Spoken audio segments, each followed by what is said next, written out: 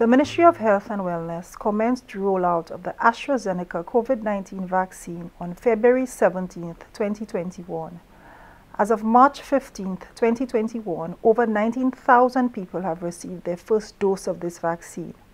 The Ministry of Health and Wellness is encouraged thus far by the interest shown and the uptake of the vaccine by our citizens and residents.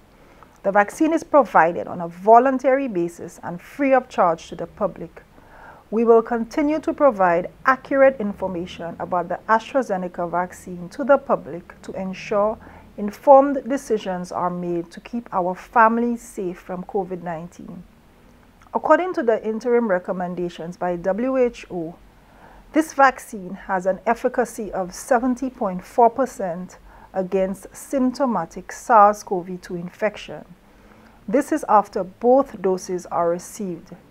The vaccine prevents the complicated form of the disease, hospitalizations, and deaths from COVID-19 in 100% of people who received both doses. The public is therefore reminded that with one dose, we are not fully covered as yet. Also, we need between 70 to 80% of our population to be covered with both doses to get the full benefit. This translates to over 126,000 people being vaccinated.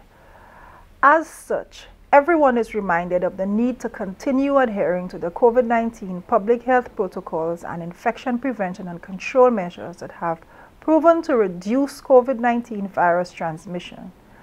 This will keep us safe after receiving the first dose of the vaccine while the ministry ramps up the vaccination program. These include the following: wash your hands often with soap and flowing water, or use alcohol-based hand sanitizers. Wear your mask which covers your nose and mouth. Maintain the physical distance from others and avoid crowded activities. At this time, travelers coming into the country, whether vaccinated or not, must continue the public health measures, including presenting a negative PCR test done within 5 days and the 14 days of quarantine upon arrival, for two main reasons. St. Lucia has not yet achieved herd immunity, so we remain susceptible to getting the virus.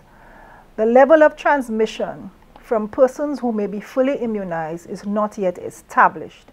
It is well documented that the COVID-19 vaccine protects the person who has received it from becoming ill, but their capacity to transmit is not yet determined. The Ministry of Health and Wellness advises the public to remain vigilant and encourage their family and loved ones to receive the COVID-19 vaccine. The ministry will continue to provide COVID-19 updates and on measures to protect against the virus.